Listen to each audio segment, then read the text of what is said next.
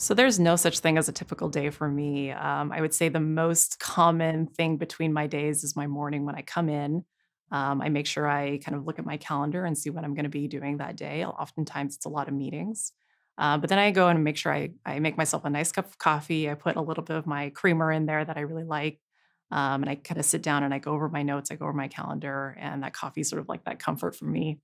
I work in an open office environment, so which means that we don't have any kind of cubicle walls or offices. It's really just sort of all these desks kind of laid out.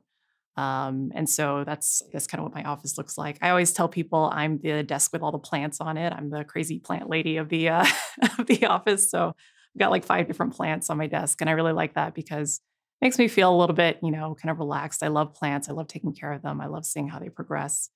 And I like for my area, my work area, to be a very calming place. It's a place I can go to really feel kind of at peace, to recharge, and to again feel like I can get ready for the day.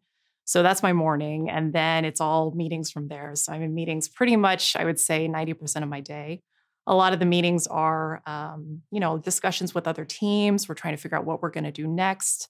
Sometimes I'm fighting on behalf of my team, so I'm fighting for resources or time or things like that. Sometimes we're making strategic decisions about, plans in the future, how we're going to actually like meet a milestone or a goal.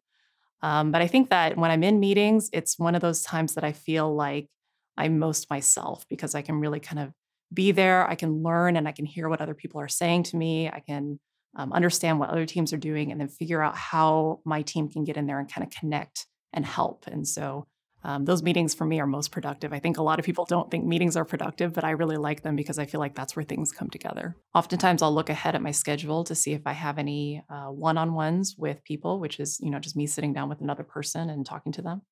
And I'll review kind of notes from the last time we met to see if there's anything that I need to follow up on or ask them about. A lot of times it's kind of checking in and seeing how they're doing, hearing anything they'd like to tell me. When I leave the office for the day, I kind of tell myself a little thing of you finished the day, you're done for the day. I'm very kind of diligent about checking out for the day to make sure I have that time to mentally recharge.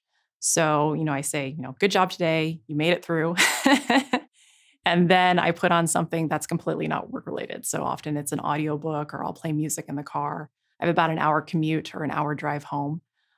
So that time is really just for me, right? It's time for me to catch up on the book I'm reading, the podcast I want to listen to, or the music, just kind of jam out on music. So I make sure that I have that time to unwind before I actually get home and I leave work at the office.